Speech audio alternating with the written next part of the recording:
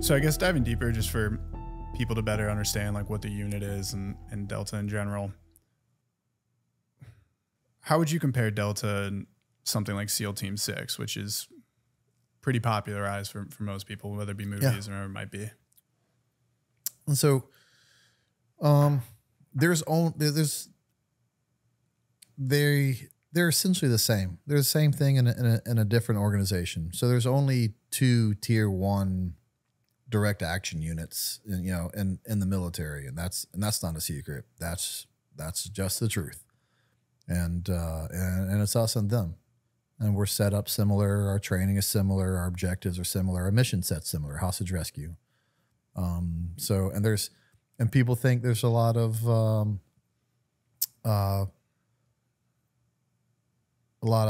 contempt between the two, that SEAL Team 6 may not like the Delta Force and vice versa, because it's an Army-Navy thing, and it's absolutely not true. Those guys, I have the utmost respect for those guys.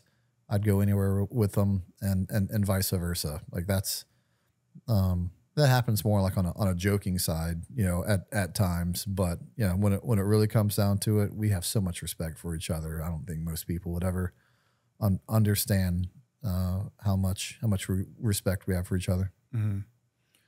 So continuing into kind of the Q school for Delta, obviously can't go into too much detail on it, but what was that experience like? And I guess what was the mindset going into it?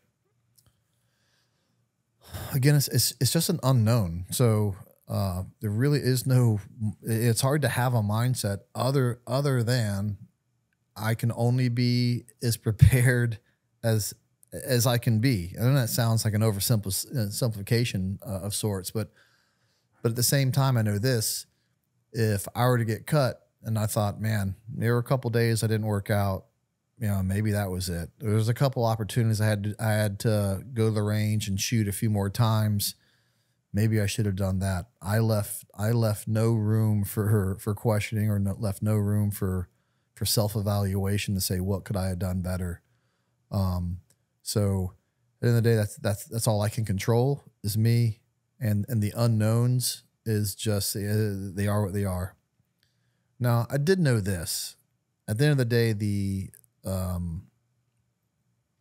unknown standards, which is what they are. I don't know what their standards are. That the guys, my teammates, my left and right, had to meet those same standards. So I was always under this. I don't know, this little tactic always made me feel a little better. Like, so I may not be the best in the class, but I know I'm not the worst in the class. And although he's a good dude over there, I know I'm better than him.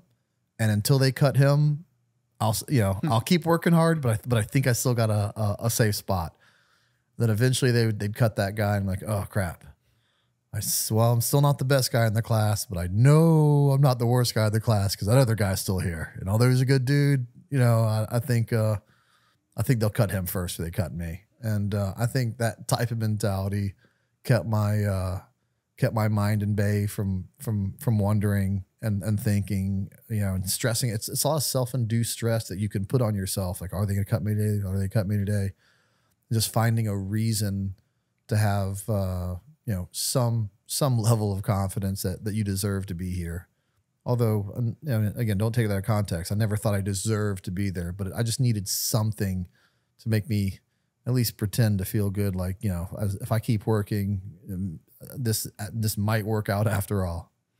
I think at some level, to be able to even get through that in the first place, you kind of have to have that confidence. I always talk myself with a background with like MMA. It's like, to get in that cage, you got to be a little bit of crazy and say, I can do this. You're not getting in there if you don't think you can do it. Yeah. And even though I said, well, I'm not the best guy in the class. I thought I could compete for the best guy in the class. I did.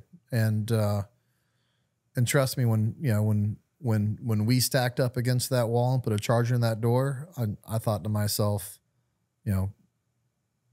this group of guys are going to be in our, on our way to be the best guys in the world at this job. I think it's a really difficult thing to walk that line when you're operating at such a high level. And it is. There's no humble way to say this. The Delta Force is the best in the world at hostage rescue CQB, bar none. End of statement. I don't apologize for that. And if you were a Delta Force operator and didn't believe that, I'd question how much longer you're going to stay here. You better believe that, or you're not cut out to do this job. It is not a job for people who think that maybe they're not the best, or who think that, maybe someone better should be doing this job because someone better will take that job. So it leaves little room for error. But at the same time, I think culturally they do a very good job, like, of wanting a guy that knows he's the best in the world, but also can walk that line and see, like, but how can I be better? Because you can't be both. If you're the best in the world, how can you be better? You're the best in the world.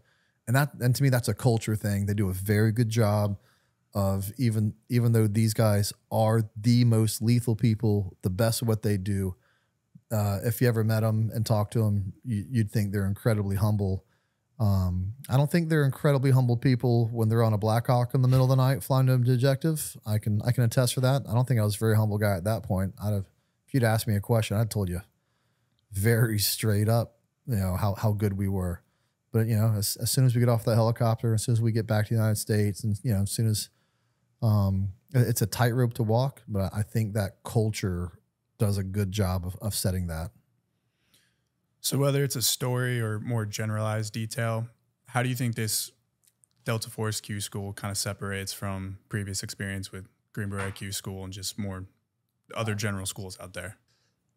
Again, I don't know the standards, so I can't talk the standards, but I know about the standards, and they're high standards.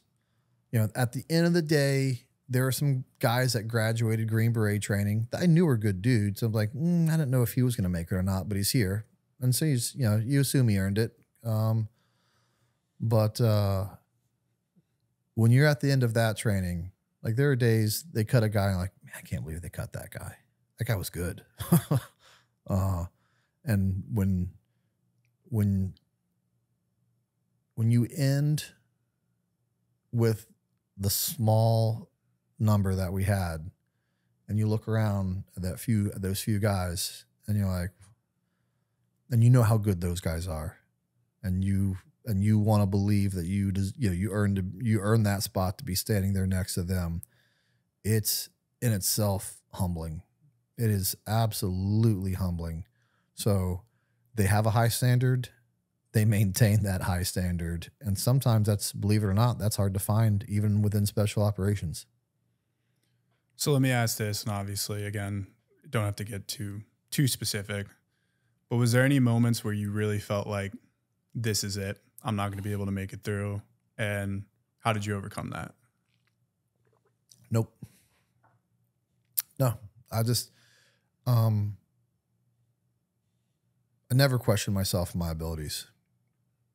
And I always thought I belonged. And the reason why I always thought I belonged is because after work, I always put in the hard work to prove I belonged.